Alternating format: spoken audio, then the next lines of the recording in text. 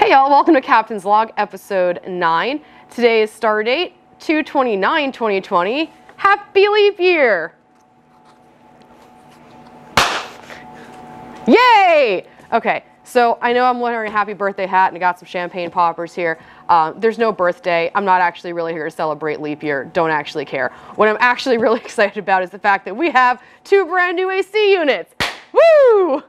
Okay, so this is actually the biggest celebration right now. I've been sweltering through 5 years of Texas summers in this godforsaken, horrible air-conditioned place. For any of you guys that have already been regulars here, you know that summer here is absolutely god-awful. But it's not anymore because we have 2 high-energy efficient, beautifully perfect air conditioners, brand new. It's going to be a beautiful summer, so I'm very excited.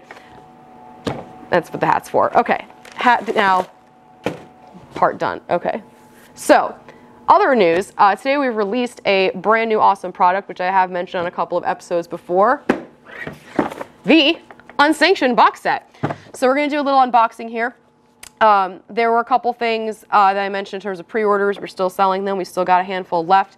The back of the box here indicates some pretty interesting stuff inside. So 5 30-card decks with 16 new cards, which is interesting because it's basically a bunch of reprints from other unsets before. 10 very cool tokens. That's literally what it says on the back of the box. 2 6-sided dice, which I don't think is really an important or interesting part of this box set. And then literally says 10 ridiculously gorgeous full art lands, 5 in premium foil. So that's really what everyone's most excited about, I think, right now is these lands. So let's crack her open and see what she looks like here. I haven't actually seen any of this yet, so I'm very excited right now to see what's in this sweet box. So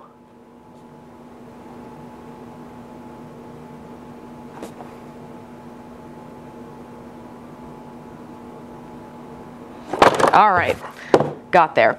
So it looks like we've got the 5 decks in here. The symbol looks like a crab, so that'll be fun for Miles to describe to me at some point in the future. It's got the unhinged, unstable, and unglued symbols all together here, so that's pretty cute. So these guys look, and it's literally reprints. This looks really fun, actually. So they're all some monocolor decks. You're supposed to combine 2 to play. The dice are moderately unimpressive. They're just gray with just numbers on them. I'm not actually terribly excited about that. And I lost one here. Here we go. But what I really am most excited about is these lands and tokens that I want to take a look at here. So what we've got, okay, fine. Yeah, these are actually, I saw the pictures of them, but these actually look really, really cool. So this is the plains, the island. They're just phenomenal, actually. And the foiling on them is really nifty as well. The gold really shines very nicely on it. This is not a typical foiling that we've seen. This is a very curious type of foiling, and I think I actually like it. I typically don't like foil cards, but these are really, really nice. So I might actually need to steal a couple of these.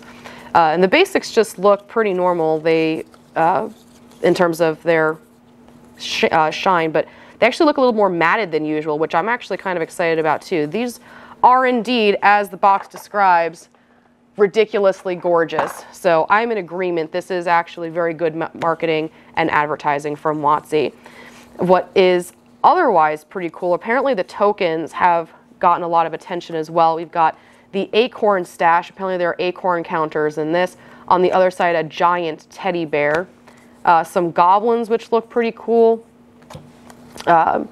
More squirrels.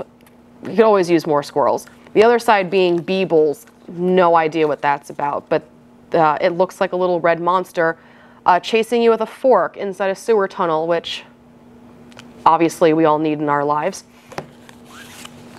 Otherwise, these dragons, which are, they look like the dragons from Unstable. I'm not as excited about these. I am very excited about these beebles, though. These are definitely going to be my 1/1s for pretty much everything at this point. All right. So let's take a look at some of these packs in here. See if there's anything.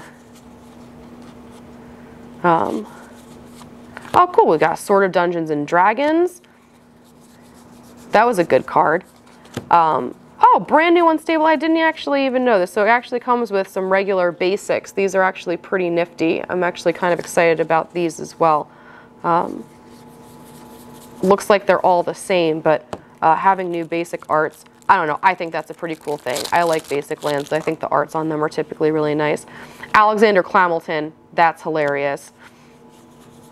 Oh, they reprinted the Richard Garfield card. That's pretty awesome. I liked that one as well.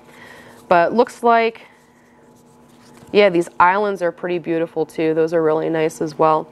But these look pretty cool. Honestly, in terms of the EV on them, the decks themselves don't really seem to have a lot of interesting stuff. You know what I mean? Most of these cards, probably maybe a couple of the rares might have some good value. I'm looking through them right now, and there's not a lot that usually people ask for that we can usually sell otherwise. So I don't know how valuable any of the cards in these decks really are going to be. I feel like the basic lands, I looked on TCG, the basic lands are going for about 50 cents. So at about 10 of them here, you know, you're making $5 just on the basics that are actually unique to these decks. So maybe $25 just on the basics alone. The rares, you know, not that much. Squirrel Farm is a good card, so that was, I mean, a good card on sets at the very least, but everyone loves squirrels, so sort of where we are, I think, we're all in the same agreement on squirrels here. But yeah, in terms of that, there's only a handful of maybe some actually good cards that are in the actual unstable or unsanctioned decks here. From what I've seen online as well, the lands themselves, the non-foil lands are going for, I think the plains at lowest was $2, the island was around $7, so they're averaging around $5 a piece. So that's 25 right about there. The foil versions, though, I'm seeing them as low as around maybe $5 to $7 for the plains. I saw 14 for the island, so they're averaging around 10 there. So in terms of EV, the box we're selling it for $59.99. It's on TCG Player as well for $59.99 for TCG Mid. So looking at that, you know, you're averaging about $50 for the foils, 25 for the full art basics. And so just there alone is about 75, not including sort of all the tokens and all that other stuff. So it's still a pretty good deal to pick these up, even just for the lands alone, it looks like. So, but this looks like a fun set. I'm excited to sort of play with it a little bit. Looking to see if we can get some people up here this weekend to put some decks together. Usually Unsanctioned is just a really fun time, and that's sort of what I'm looking for. All the unsets previously have just been a blast to play, just casually.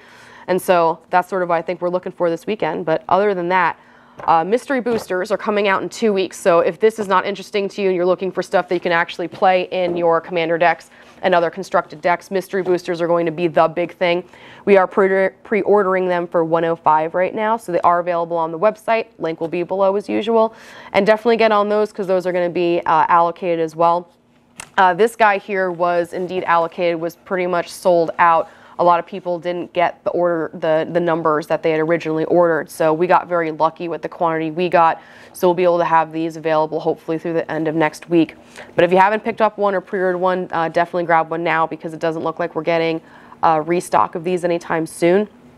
And otherwise, definitely hit those mystery booster pre-orders as well, and look for our draft schedule coming up as well for those mystery boosters. So anyway, that's all for this week's episode. Thanks guys for celebrating our new ACs and leap year and this crazy unset coming out on the same day. And I'll see you guys soon. Love you. Bye.